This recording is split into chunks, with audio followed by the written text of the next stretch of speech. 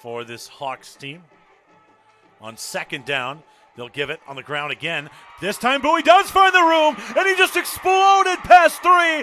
It's a Cueva touchdown for Gabriel Bowie. Appearance against his good buddy Stratton Schufelt. They'll give it on the ground, still on his feet, still inching forward. Touchdown!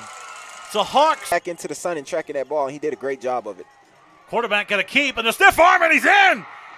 The stiff arm. And they'll go three receivers, play side left.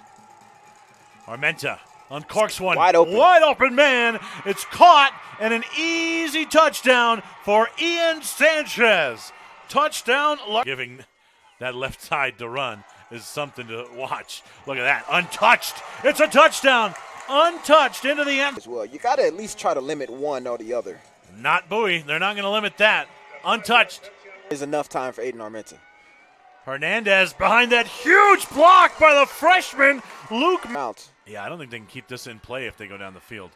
Right up the middle, lot of room. He's looking for the corner of the end zone, and it's a Hawks touchdown. And trying to cheer on this defense. Gutierrez is in untouched. Touchdown Hawks.